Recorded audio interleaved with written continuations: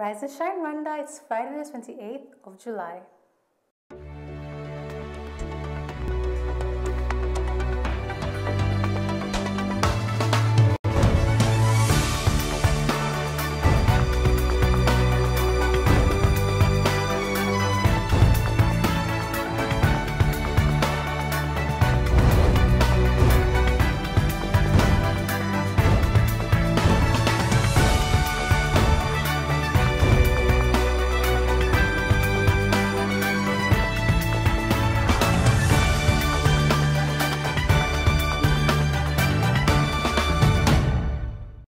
Coming up on today's Rise and Shine Rwanda.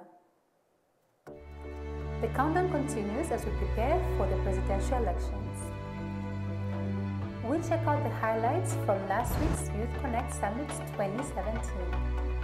Good morning, you're watching Rise and Shine Rwanda with me, Fidelis Kangwa. Over the next half an hour, we'll bring you the latest in the world of news and business from here in Rwanda and around the world.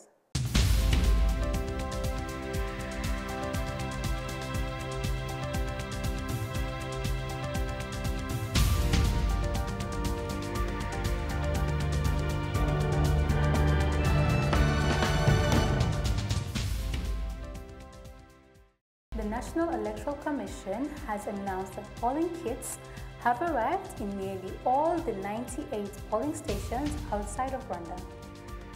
The Commission said that it would start delivery of necessary equipment and material to polling stations, starting with the diaspora polling stations, as they are set to cast their votes on August 3rd, a day before the citizens in the country.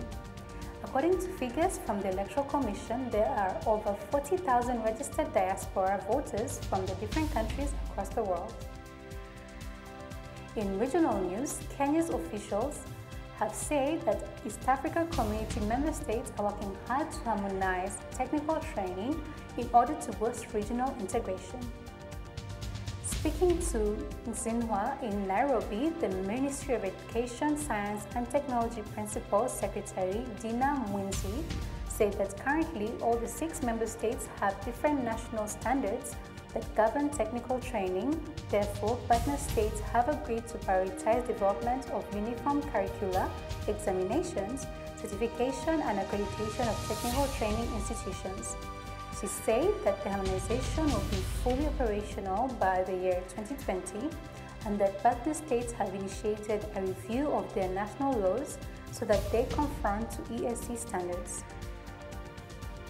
And in international news, Jeff Bezos has been named the richest man in the world with a worth of $90 billion. As of Thursday morning, Jeff Bezos had a net worth of $90.6 billion, putting him more than $500 million ahead of Microsoft founder Bill Gates. Amazon stock opened up at 1.6% on Thursday, adding $1.3 billion to Bezos' net worth. He is now the 7th person to hold the title of the world's richest person and the 3rd American to top the global ranks besides Gates and Berkshire Hathaway CEO Warren Buffett. Now let's get back to our local news. With less than a week to go to the presidential elections, the question on everybody's mind is, are we ready? Well, we go down to the bottom of this mystery to review how prepared are we and what should we expect.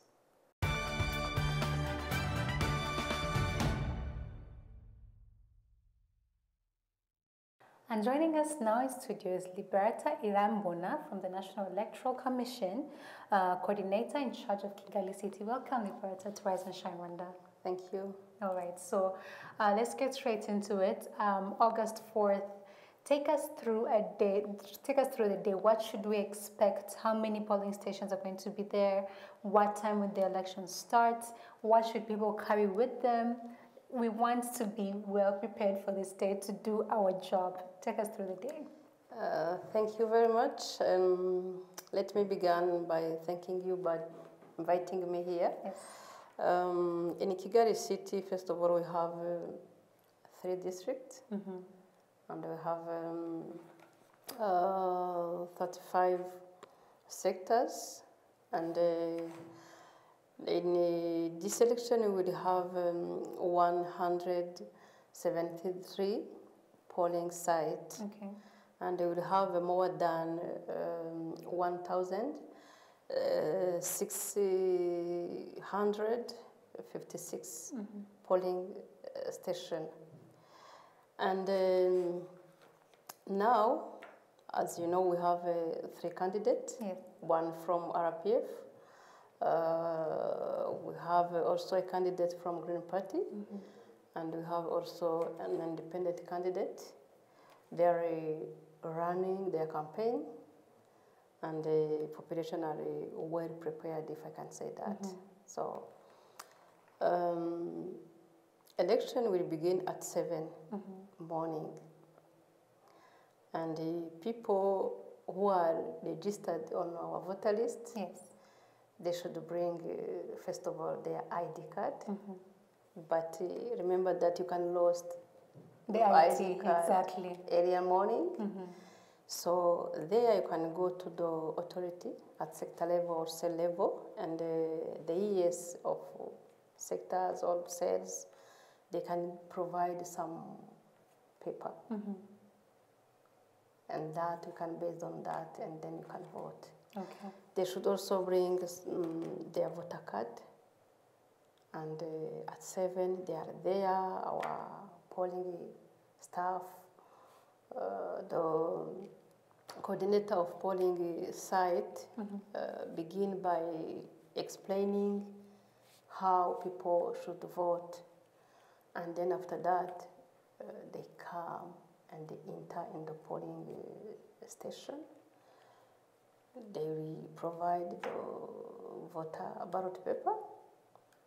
And then they go in the booth, and then they select among the 3 candidates. All right. Yeah. So we've heard it in the international media at least, and this is something we talked about last week as well. They keep saying there's a climate of fear in Rwanda.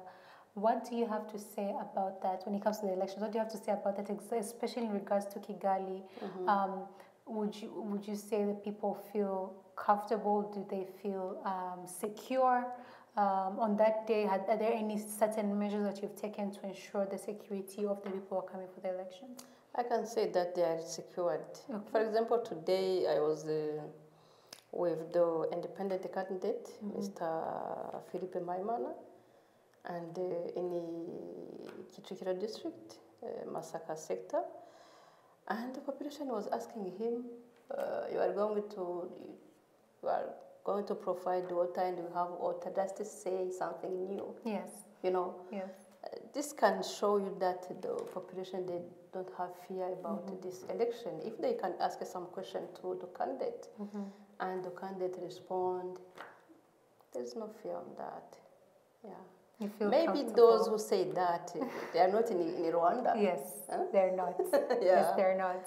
They should come and see what you have planned. Yes. All right. Yeah. So the other thing would be, again, I'm sorry to just bring up the controversial questions, but there's also a saying that goes that sometimes during the elections, people are forced to vote for a certain person. What is your take on that conspiracy or theory that they've set out there, which people think is the truth? I think for me, first, if you enter in the polling station and they provide ballot paper, you're going to vote and you're alone. So nobody can force you. As you are alone, you are there, you sit it, you make your choice. Either you use a stamp or you use pen. So for me, there's no force on that. All right. Yeah. All right. Are there any special treatments or arrangements that have been made for, let's say, the elderly or the sick? Because, as you know, most of the Rwandan people are excited to cast their vote and pick their next president, which means we'll still have huge numbers of elderly people. People are not necessarily feeling well. Are there measures that you've taken to ensure that these people can also vote comfortably? Of course, because in our rule and regulation governing this election, we have some articles regarding on those sick people or those elders. They are priority. They come on the voter site and they are going to vote before other population. Yeah, and even some Rwandese, they are committed to help the elders. Yes. If I have a car and my neighbor is an elder woman or a man, why not to help her or him to reach the polling site and vote before others and then return at home. Yeah. And have you been putting it out there in the media so people know this information? Would you say that the Rwandan community are well informed on what their role is during these elections? Yes, of course.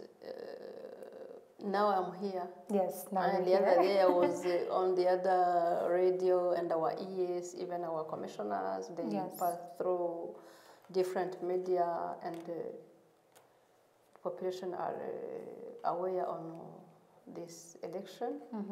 And we have also passed through Umuganda. After Umuganda, we explained to the population how to vote, you know. And we have also training some students from different universities in Kigali City and around the country. And those young people help us a lot to reach population in their respective home. Yes. To train, to give more information about this election. And not only that, we have also used our website. We put our code of conduct, we put our electoral code, even the rule and regulation governing this election. So those who cannot attend the meeting but can have access to internet, so they can also read, you know. Yes. This, yeah. I'm a youth, so I know how we can get sometimes. But what do you have to say to the youth who are watching our show, and most of them don't feel the necessity or their role? They don't take their role as that much important when it comes to elections. It's very easy for them to come August 1st to sleep in until noon or until 2 in the afternoon, and then decide to go vote at that time. Exactly, you know? And take it as a day for them to relax. What do you have to say to that person who's watching our show and who was probably considering to do that on that day? I can say our young people are not civic like that. Yes. Yeah, because if you follow the campaign now, they are after those candidates. So, which means that they have interest on this. You can see their commitment. Yeah. Yes, and not only that, you know, for example, the young lady or young man who has maybe 20 years now, he may having maybe 14 or 15 years to live. Yes. So more better to go this election to elect and then to prepare in the future. Secure your future. Yeah. Yes. So I would really encourage them to participate in this election, not to stay at home, sleep, or take occasion to go around to drink or to dance. Of course, they can do that, but before that, in the morning, they should go to the polling station. Make sure they make their choice, they vote, and then after that they can return to their vacation. Yes. Yeah. So elections are in most cases attributed to a high cost. It's often, maybe in other countries or sometimes other countries, that's right after the election, you can see that the economy goes down. There's money is not there. What have you done as Kigali City to ensure that things will remain stable now during the elections and even after the elections? Especially, what part are you playing to ensure that you do not affect the economy to an extent where people will feel a bit, deprived of certain things?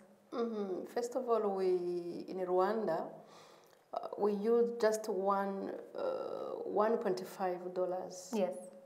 Per one people came to vote, and if you consider with other different countries, they use $4 or even $7.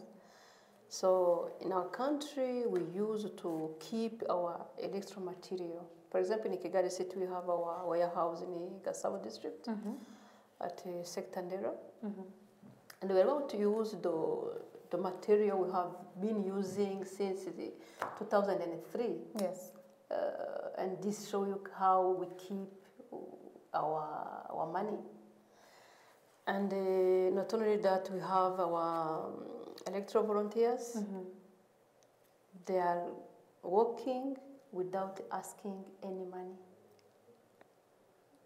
which is different, totally different with other countries. Yeah.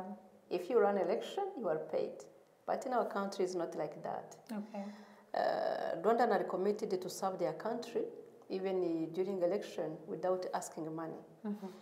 And remember that when we prepare our polling station and polling site, we use our local materials. So this shows you how we keep really, we are concerned on our economy. All right, all right. Well, thank you very much. I hope everybody feels as informed as I am at the moment. We really appreciate you coming to the show and look forward to having you again very soon. When we get our questions in through our social media, I'll be sure to reach out to you for your help. Yeah, for sure, and you are always welcome. Yes. Why not to visit our office? Definitely, definitely. Kigali City Hall. Yeah. And if you have any my questions. number. Perfect. If you have any question, you are almost welcome. All right, thank you very much, Liberata. Thank you. All right, more still to come. You're watching Rise and Shine Rwanda. We'll be right back.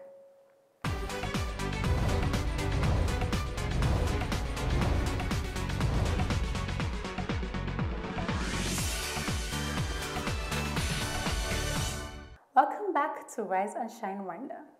Held just last week, from the 19th to the 21st of July 2017, the Youth Connect Summit focused on establishing 3 guidelines for African states, which are policy, programs, and partnerships. Hosted by His Excellency President Paul Kagame, the inaugural Youth Connect Summit brought together government officials and special guests that include Jack Ma, founder and executive chairman of Alibaba Group, and Dr. Muhisa Kitai, Secretary General of the UNCTAD, to mention but a few. Here's a recap from our review. The Youth Connect Summit brought together more than 2,500 guests that include top executives from multinational companies, government officials, and youths of all ages from all across the continent. Among the main speakers were Mr. Jack Ma, the executive chairman and founder of Alibaba Group, singer-songwriter Aluame Damala Bagdara Akan, as well as His Excellency Mr. Paul Kagame, President of the Republic of Rwanda, who reflected on the great role that integration plays in the development of African countries. You can't have young Africans dying on their way to other places, fleeing their own homes, their countries, and not imagine that something terrible must be going wrong in our own countries. Therefore, one, there are a number of things. For example, I referred to even the question of visa. Well, we should even learn that denying people visa is not a very clever thing, because people will still go anywhere.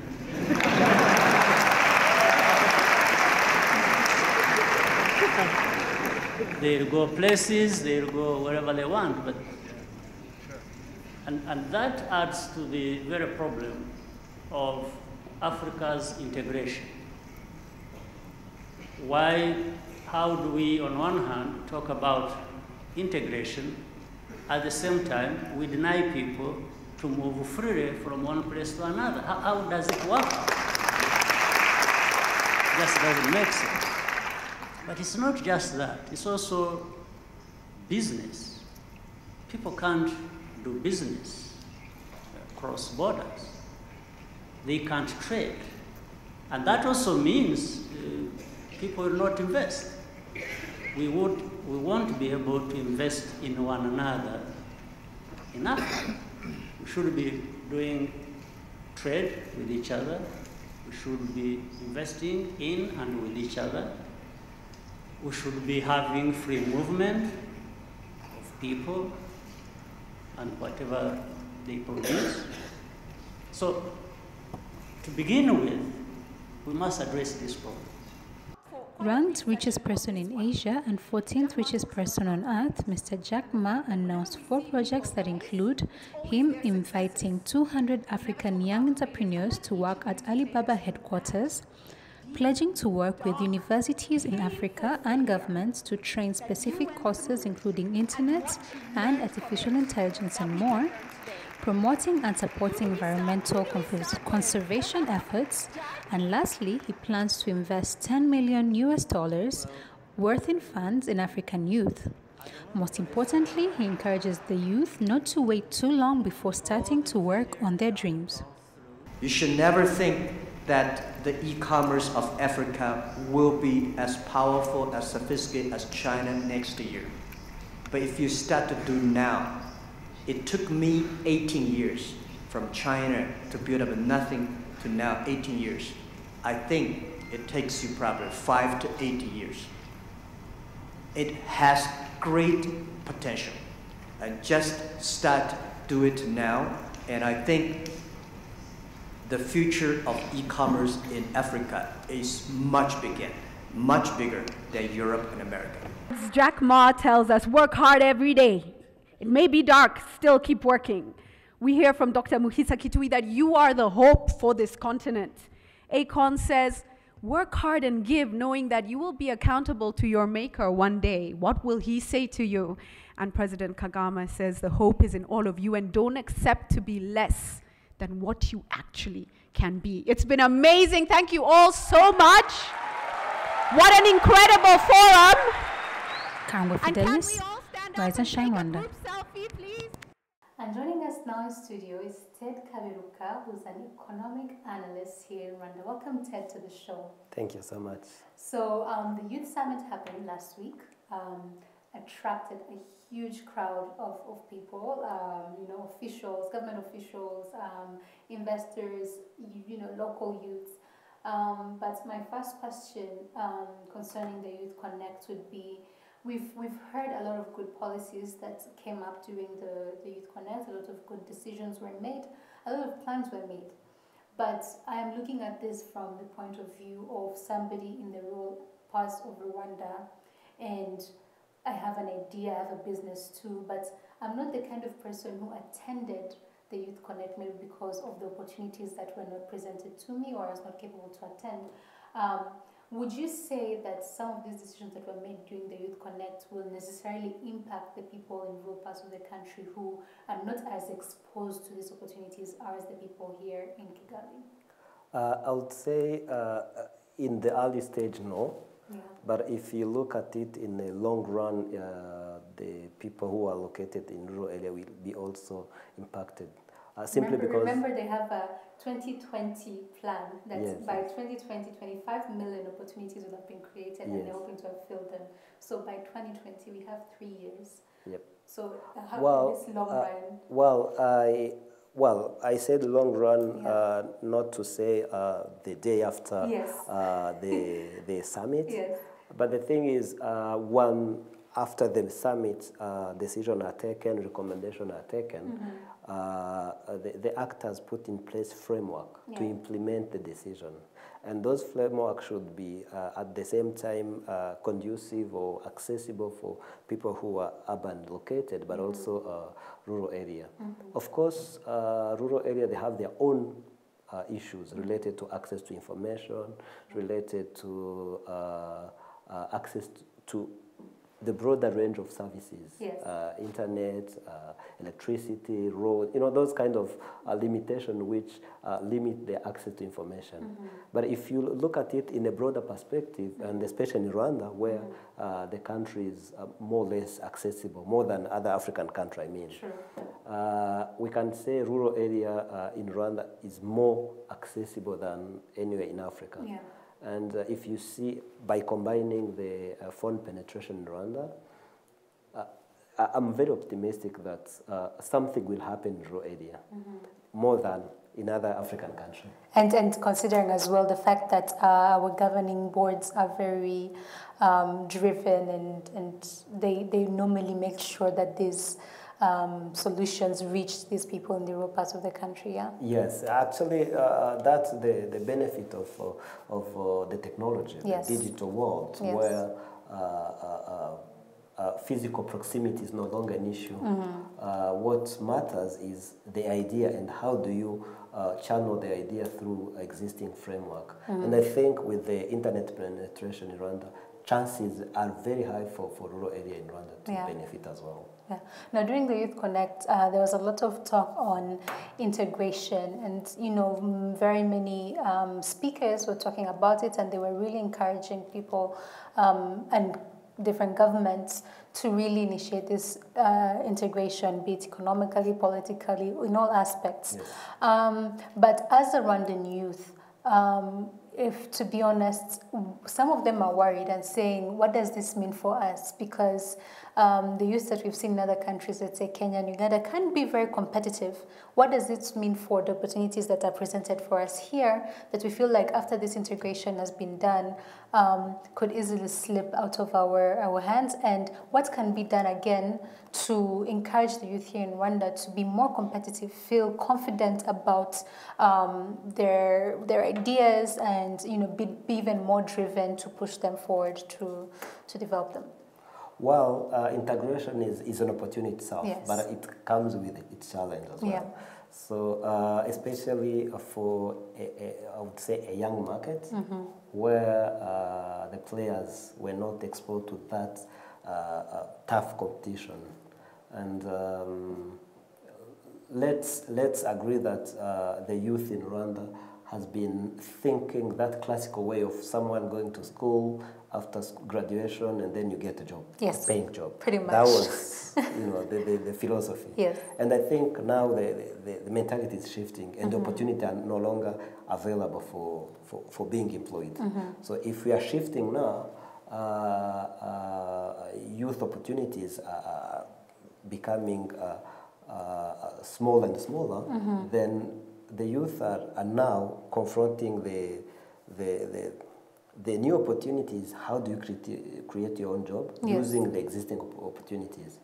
And I wouldn't say the youth from other countries will overshadow Rwandan youth. Yes. No. Well, it's to be pessimistic in that way. I would say the Rwandan youth have new challenge for which they have to step back and strategize. Yeah. How do you play in the new era where you are competing with others? So don't look at this as a negative thing. Instead, maximize on it. Yeah. You see, competition brings opportunity. Yes. More than you can be alone doing your own thing and gaining. When you get competitors, you like stimulated to work more and harder than you used to do when you were alone. So that's how I perceive. And the good thing is youth in Rwanda are backed up by the government. Government there to support them. Government there to encourage them. Every single day there is a good speech saying you can do it. Yes. So people trust the youth. Yes. If we trust the youth can trust themselves as well. Yes. Now, because of the fact that there's a scarcity of job opportunities at the moment, especially in Rwanda, I'm a youth. I know what most of, my friends, my colleagues go through when trying to apply for jobs. It is very, very difficult. Which is why, again, they're encouraged to become self-employed, start their own businesses.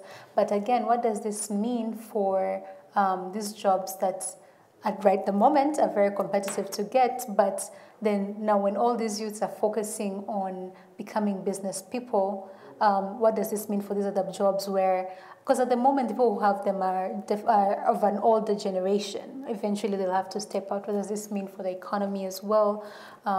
Where do you see that going as well? Because again, we appreciate and we like the fact that they're being encouraged to be self-employed, but is there something being done to ensure that there's also another part that's being encouraged to take on these, let's say, government jobs, for example?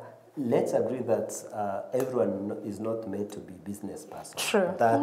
It's a natural selection. But what you've been hearing all week that you can do it.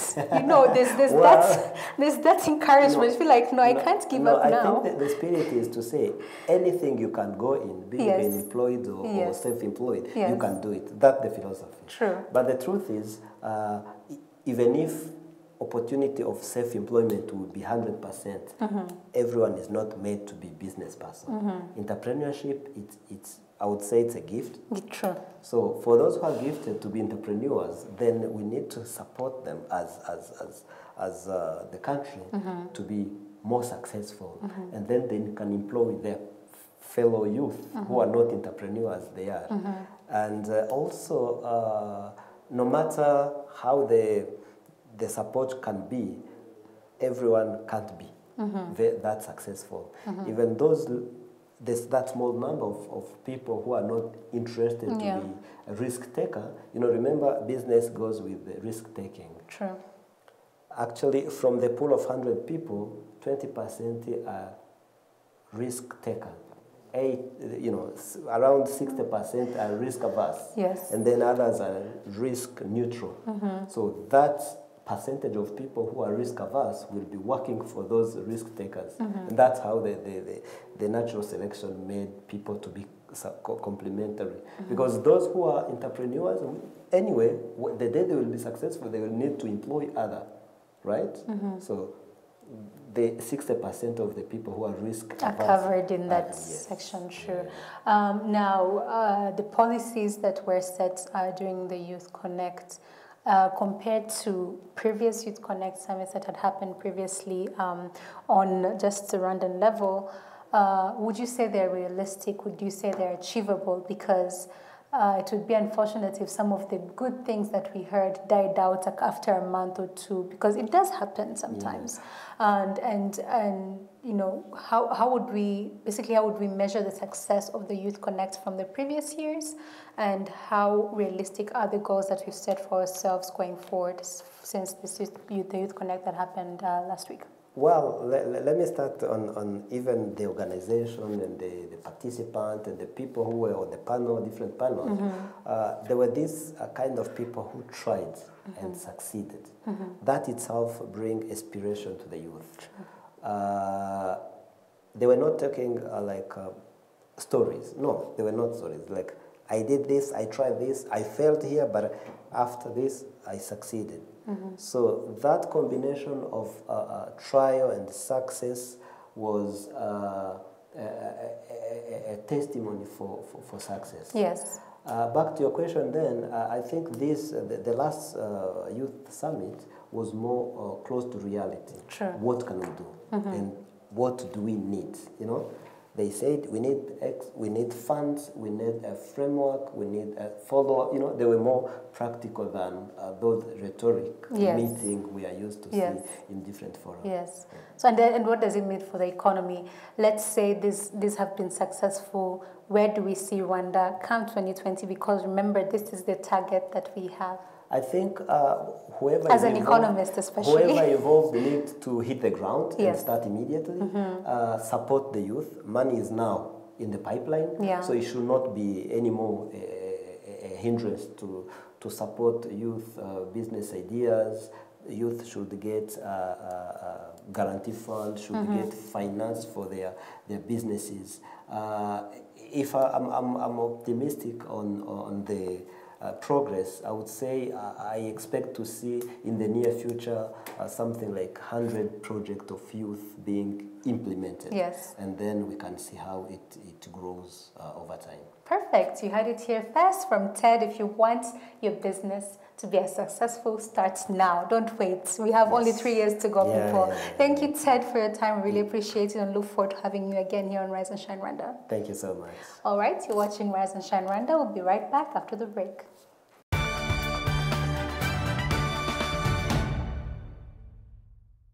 Now, don't forget, we'll have to hear your thoughts, comments, and feedback on what we're talking about here on Rise and Shine Rwanda. Tweet us at Rise and Shine RW. Like us on Facebook and send us your ideas for programs. Check out our Rise and Shine Rwanda YouTube page where you can catch all the shows and reports that we do. Find us on Instagram, Rise and Shine RW, we love to see your pictures. Or check out our Rise and Shine Rwanda website. Well, that's all the time that we have for you today, but do let us know if you have any ideas for the program. You've been watching Rise and Shine Rwanda with me, Fidelis Karangwa. We're back here same time, same place next week to join us then. But for now, from me and the rest of the Rise and Shine Rwanda team, have a very good day. Goodbye.